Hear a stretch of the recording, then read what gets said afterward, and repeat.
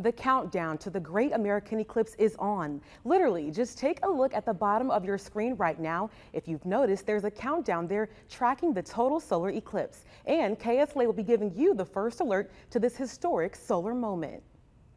Our crews have arrived in towns on the path of totality, preparing to bring you special live team coverage tomorrow. Remember, in each of our newscasts, you can take a look at the bottom of your screen to check the time until the Great American Eclipse. KSLA News 12's Bisky Duncan has more on eclipse safety out there in Idabel.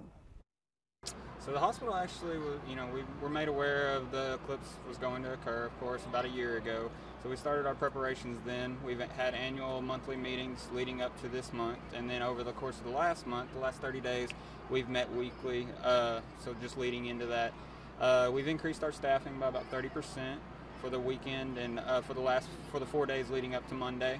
Like many towns in the path of totality, Idabel, Oklahoma has spent months preparing in case of emergencies or loss of power during the Great American Eclipse. Choctaw Electric began preparing for this event approximately 6 months ago.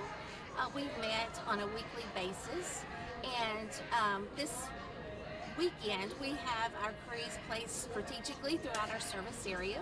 While the town of Idabel did see an increase in visitors for their Dogwood Day and Eclipse Festival, organizers and emergency response are relieved that there's been no major incidents or interruption in service. This is not a time that we're concerned about. We have very mild temperatures.